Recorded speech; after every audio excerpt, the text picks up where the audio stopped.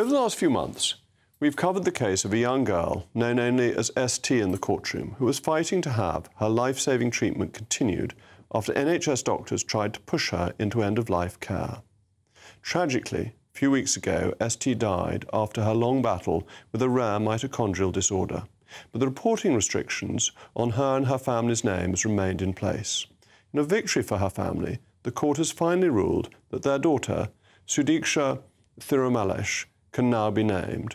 But questions and concerns still remain after the court decided to impose continued reporting restrictions on the NHS trust and doctor that treated Sudiksha. Generally speaking, reporting restrictions may apply where a person is under the age of 18 or concerns over the fear and distress of a witness are high. Concerningly, the court is protecting not just the doctor, but an entire trust that was making life or death decisions behind closed doors. We saw this during the Lucy Letby trial, where much of it was conducted in secrecy, and key witness doctors were provided with anonymity orders, allowing them to give evidence behind a screen. The growing number of privacy witnesses who also happen to be doctors in court is a cause for concern. Reporting restrictions were introduced in order to protect individuals, not allow professionals and professions to escape scrutiny. Well, I'm very grateful to be joined now by Sudiksha's brother, Varshan Thirumalesh. Varshan, thank you so much for coming in. Thank you. This must be such a difficult time for you and for your family after your sister fought so bravely and was so determined to try and have treatment right until the end. Yes, she was fighting for almost a year and 2 months, and she really wanted to get the transparency lifted so that her story could be heard and she could seek nucleoside treatment abroad, but that was denied to her by the hospital that was treating her. Because there is nucleoside treatment that was possibly available in Canada, Yeah. And that your sister wanted to at least have an attempt to get that, but the NHS just said no. They said no, but they were saying that they wouldn't be in the way of stopping it, but they did everything to prevent it by getting the courts, and they were working hand in glove at the end of the day to prevent this from happening. And your sister was 19, so she was over the age of majority. She was able, in all normal circumstances, to take decisions for herself. What basis was there for saying that she shouldn't be able to determine her own treatment? Well, they were saying from the very beginning that she has no capacity to make decisions for a treatment, and she was put into palliative care because that was the simplest option for them at the end of the day, which is just to put into palliative care rather than focusing on getting treatment for this complex illness, which they were not doing. But the Mail Group ran a long interview with your sister just a few weeks ago, where she was able to answer all the questions. She was able to put her case with considerable thoughtfulness. Did the courts take no notice of that? The courts didn't. At the end of the day, my sister was penalised by the courts and the justice system, and they were working hand in glove to prevent everything from they denied the access for her treatment abroad.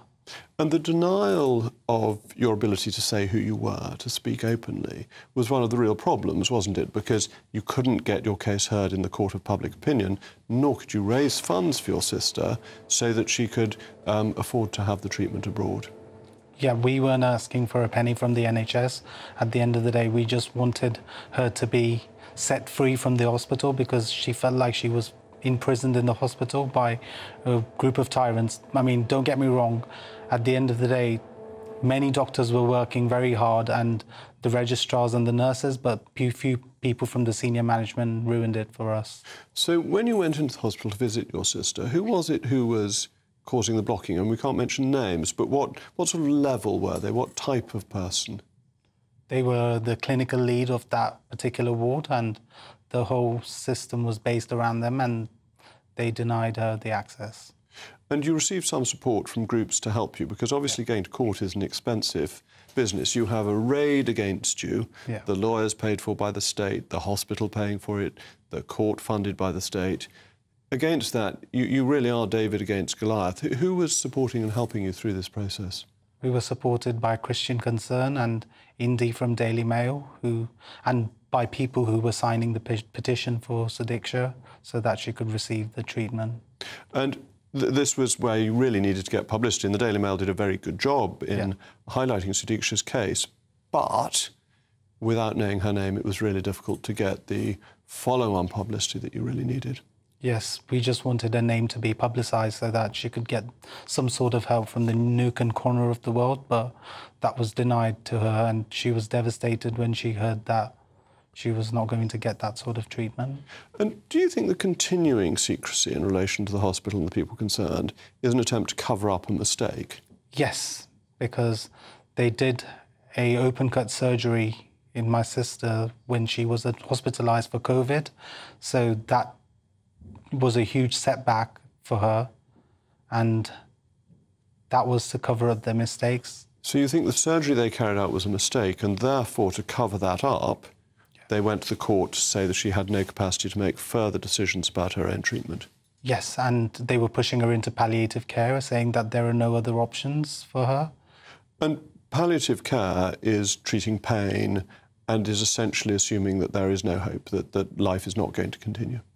Yes, but they were even not giving her the basic medications like treating infections with antibiotics, and she wasn't given the blood pressure medication to keep her blood pressure stable, so that was very difficult for us.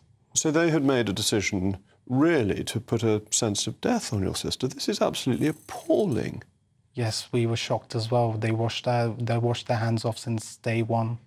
And your sister was 19, so she was able, and she could communicate, she could make these decisions. She didn't want to accept that there was no hope. She wanted to fight, and the hospital insisted that she could not fight. Yeah, she wanted to fight till the very end. And as the family, you had no power to move her to another hospital or take her abroad because the hospital had gone to court to block you. We were doing everything we can to at least get to another hospital, if possible, so that a fresh pair of eyes and hands can treat her, but there was a lot of unconscious bias on how she's going to recover, and they just imposed these draconian measures on her. And so you weren't able even to get a second opinion from another hospital within the NHS that might have been willing to give her another chance, another opportunity?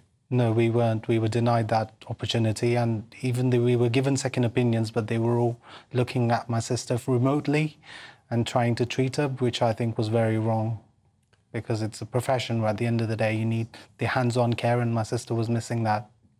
Well, and the other thing that is really worrying is that this privacy, which was meant to protect your sister as the patient, has been used to protect people who are covering up their mistakes, and that must clearly be wrong. Yes. That's why justice needs to be brought to my sister. Even after her death, we are still fighting for her capacity judgment to be overturned. So we're going for an appeal, and we're doing everything that we can possibly do to bring justice to my sister. Well, may your sister's soul and the souls of all the faithful departed by the mercy of God rest in peace. Thank you so much for coming in. Thank you, Varshan.